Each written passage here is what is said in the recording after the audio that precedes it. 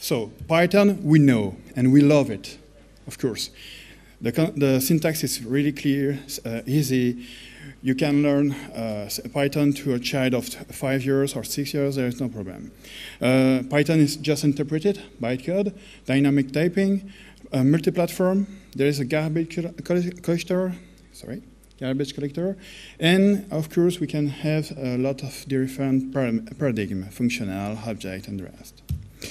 About Postgres. The wonderful database engine. I know you have MySQL, SQLite, MongoDB, but I worked with this one. I love it. In brief, just developed at Berkeley in USA. Postgres 95 has included a new SQL parser, and we have a new version. It's the beta, Postgres 9.5. Okay.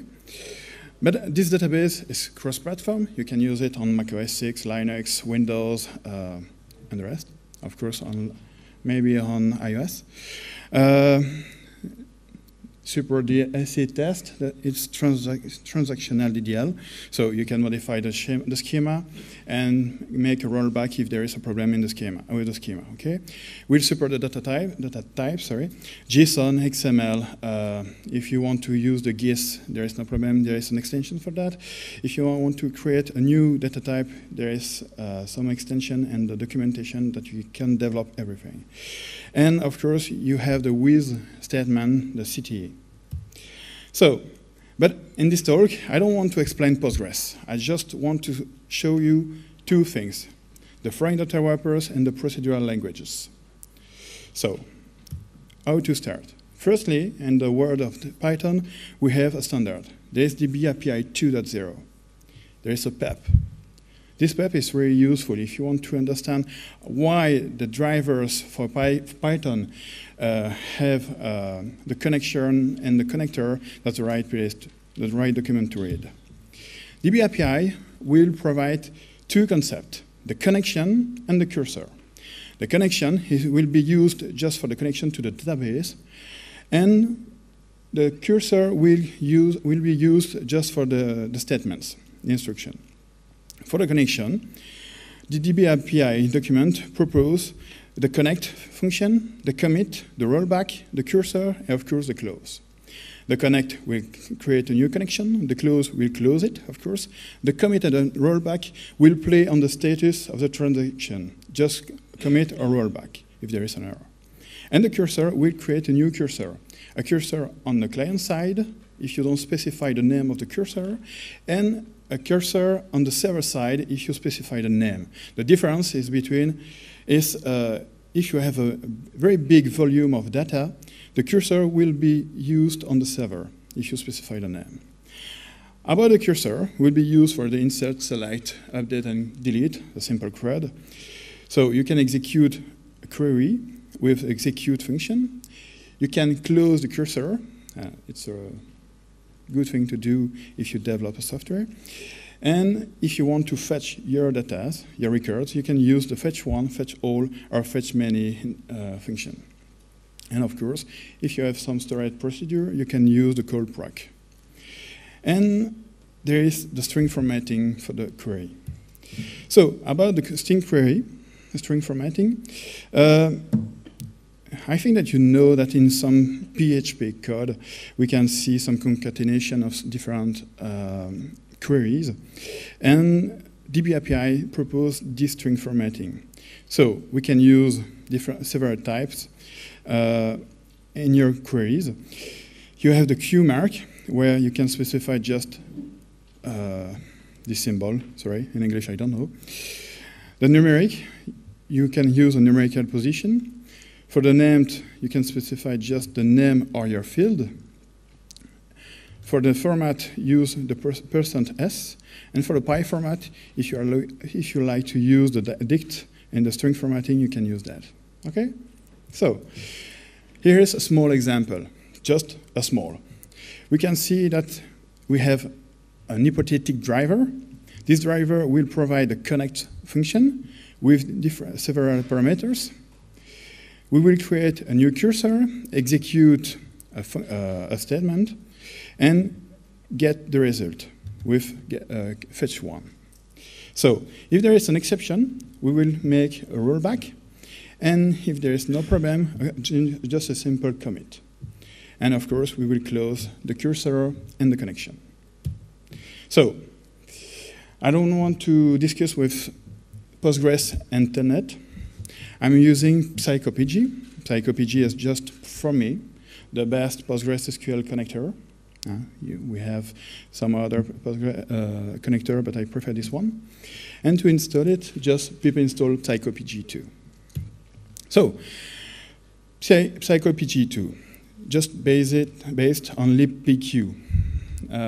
In French, PQ is just the paper and the toilet, okay? So, it's a compliant with DBRPI2.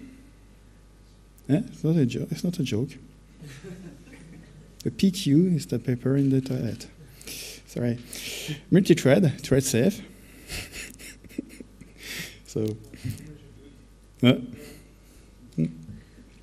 so for asynchronous and support the coroutines, you can use the listen and the notify from Postgres. The system will support that.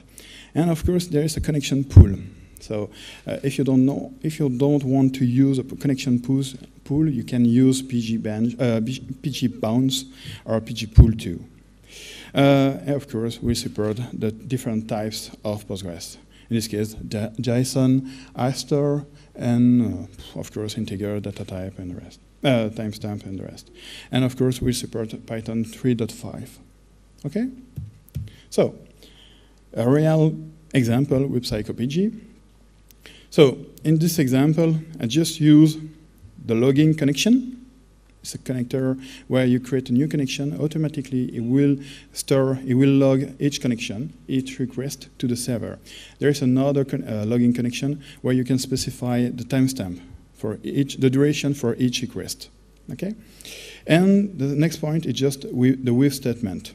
Instead of trying to create a new connection and close it if there is an error, you can use the with statement. In this case, in this example, just create a new connection, create a cursor, and execute my query. Just that. I don't have the problem to forget, for example, the close for the cursor or for the connection. Okay? So, sometimes we want to use a connection pool. PsychoPG comes with that. Just a small example. It's a hypothetical example. Okay? We can see that if you have some threads, you have that. If you want to use async IO and PsychoPG2, just use IOPG. This library will support async IO. Okay? So, just that. We can see that the syntax is more verbose, but useful. Okay, next point, object relational mapping, sorry. The definition is, in computer science, it's a programming technique for converting data between incompatible type system in object-oriented programming languages, from Wikipedia. In this example, in this part of the talk, I'm going to show some part with Peewee and SQLAlchemy, a tiny ORM and a big monster. Firstly, Peewee, we have a comparison. Peewee is just simple and easy, 2,000 line of code. There is a connection pool, will support Postgres, MySQL, SQLite, and of course, you can have some extension. To install it, people install Peewee. For SQLAlchemy, the champion, really complete, but really, really complete. If you want to print the PDF documentation, prepare your printer because you need 1,000 sheet of paper. Yeah, just that. So, multi-database, you can play with Oracle, Postgres, SQLite, SQLAlchemy, MySQL, so, and you can develop a dialect for each database. Of course, there is a connection pool. We support Python 2.6 and 3.2, and you have some extension. And of course, the documentation is really awesome. If you want to learn something, it's a good place. So, Peewee, how to create, it's a small example. I don't want to go into details. Just create a new connection to Postgres, create a model for my user, And for my user, sorry, I specified the email and the password, the fields. I create the table, just create tables. If there is a migration for your schema, you can use that. Just use create table.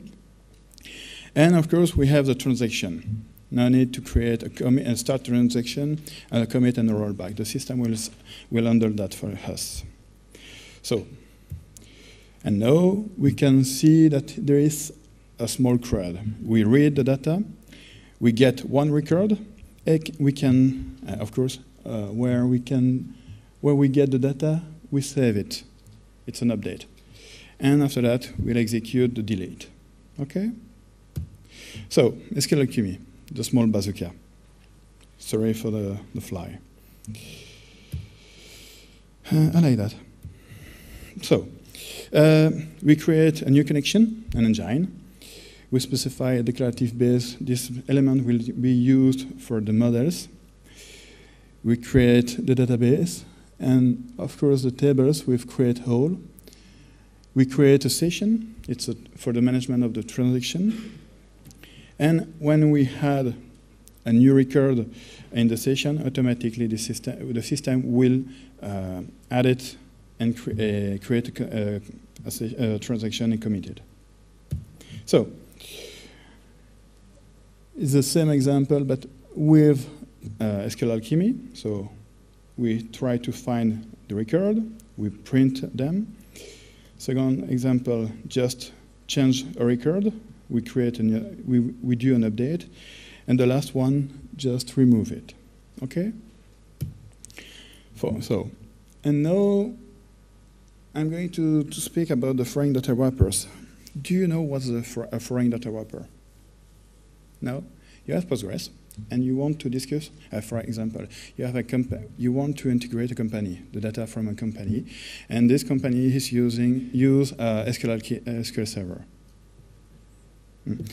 But you don't want to develop a connector for SQL Server, and you can use a foreign data wrapper to ask to Postgres to discuss with SQL Server and retrieve all the data from SQL Server to Postgres automatically, just with FDW. But we can do more.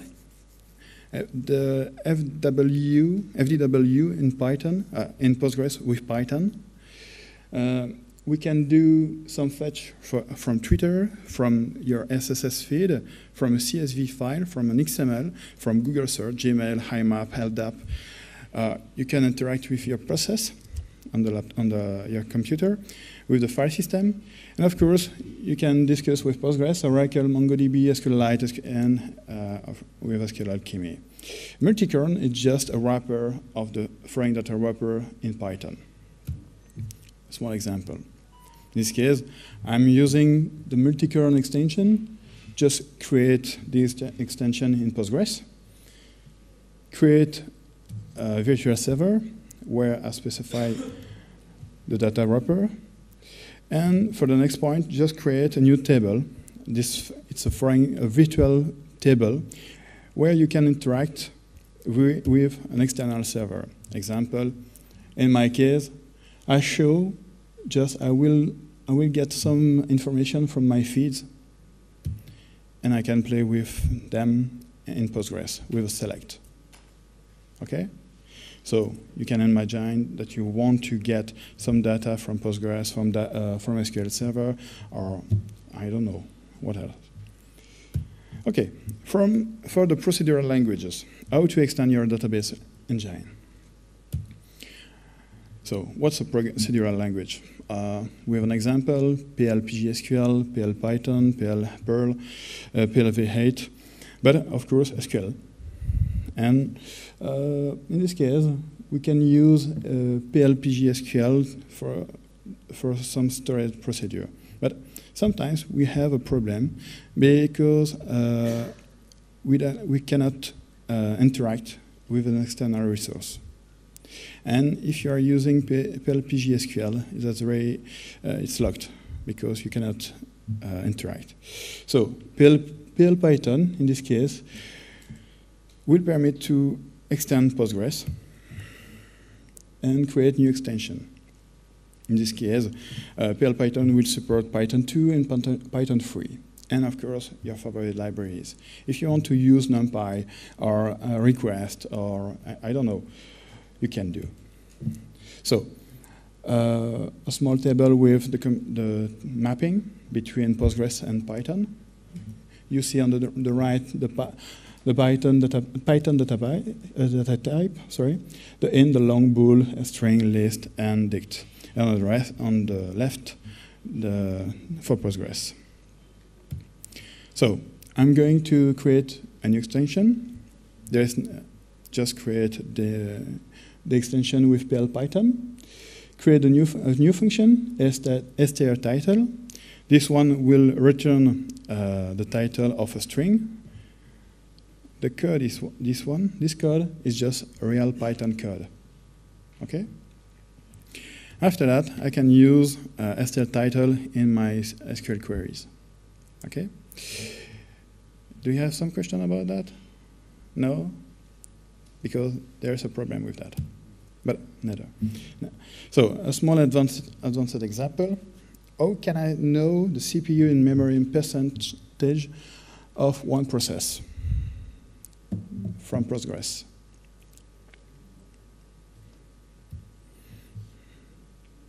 Firstly, I can try to find my process with the PG state activity table. It's an example.